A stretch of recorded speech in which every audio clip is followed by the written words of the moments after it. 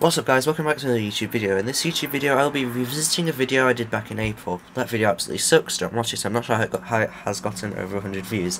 Anyway, in this video I'll be showing you how to create a simple explorer using iexpress. I've never seen anyone use iexpress, and I'm not sure how I even found it, but I just know it is, and it's simple, and it goes through everything you need for a basic installer, and I believe it's really old too, because if you like make it so it installs a big file, it has like a Windows 95 animation. You'll see how old it is. Anyway, so step 1, press Windows R, type in iexpress. I already have iexpress typed in, and press enter or OK. This will pop up. Welcome to iexpress 2.0. This wizard will help you create a self-extracting, self-installing package that's basically just an installer. First you need to create an SED file to store information about your package. If you have already done this, select open, just create new. Next, extract files only. I don't know what these two do. Package title. So a dialog box will appear, and this will be the title of it. So for instance, the title is iexpress wizard on this. So for instance, I'm just going to put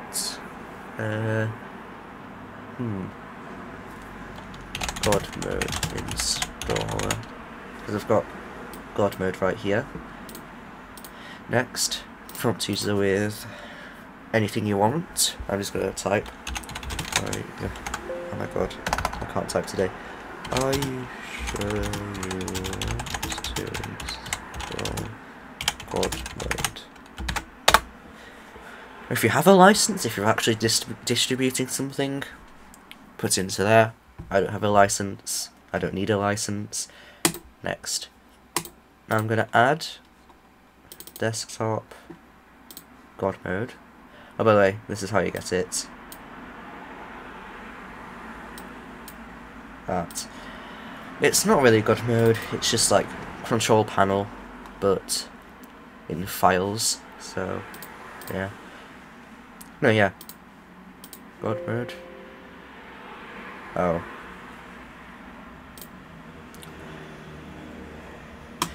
Here's your plan. Pretend this is God mode. Where is it? There. There you go. God mode's in. Anyway, select the file that you want, or files, add them. Next. I use default. Display a message when it's finished. So I'm going to put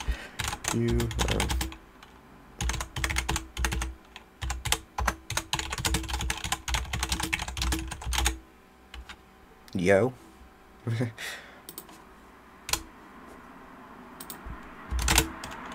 that an exclamation mark? I can't tell. I've loaded the graphics settings. I've put, you have successfully installed God mode. Have fun. Now, I'm not sure what you're actually supposed to do here, but what I do is I have something in Explorer where I can actually edit the file extensions and stuff. So what I do is I create a new file. I'm just going to do a text document, and I'm just going to name it God mode installer.exe. I'm not sure how you activated it. I activated it a few years ago. It's saved into my Microsoft account. If you change your file name extension, the file might become unstable. There's nothing inside it. It won't. So now it's inexecutable. Does nothing. Well, it says that it can't run. Well, that's because it's got nothing in there. So what you do is browse for it. It will be in here. Godmode installer.exe. So this is where the install. This is the file that the install will be put into. Next, save it just in case you want to edit it in the future. Next, and create. Now, if you've added more stuff, it wouldn't take 0.08 seconds. But it's done. It's a cab file. Yeah, it kind of is a installer. Right, finish, and here it is. Godmode installer.exe.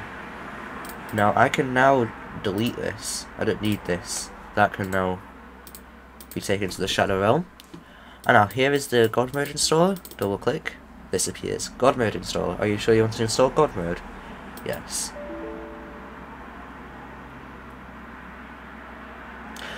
Okay, don't delete the file that you've added to it.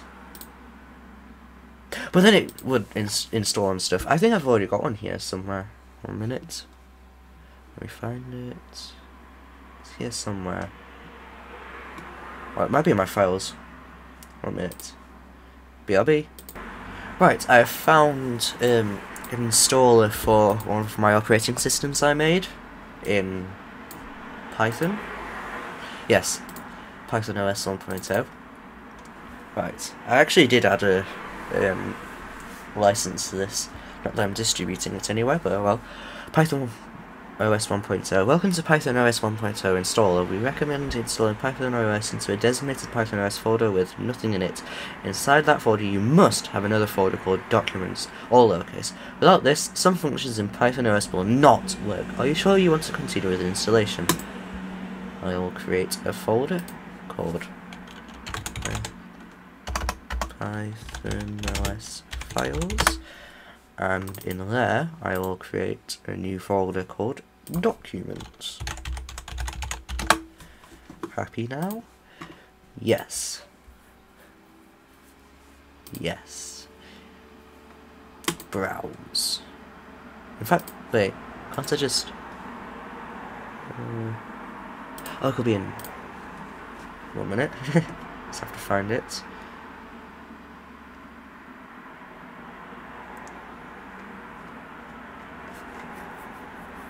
I don't know why it defaults to the temp file. Where on earth is... oh, there. Desktop. Python OS files. There we go. It's done. There we go. Python OS. readme.txt, that's just the thingy. And the documents folder. Anyway, I might have gone off on a bit of a tangent showing you how it works, but that's how you use iexpress. Now I'm going to delete those because they're just backup files. And I hope you enjoyed the video. I hope you actually learned something from this. I'm just doing this because I thought that I made a rubbish video in April. And yeah, leave a like, please. I'm not getting any likes on any of my videos, so I want to know if I'm actually being watched by people and not bots. Because I know I've been botted many times before.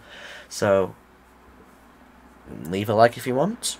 I can't force you. Yeah, hope you enjoyed the video. I'll see you in the next one, probably after Christmas. I don't even know anymore. Bye.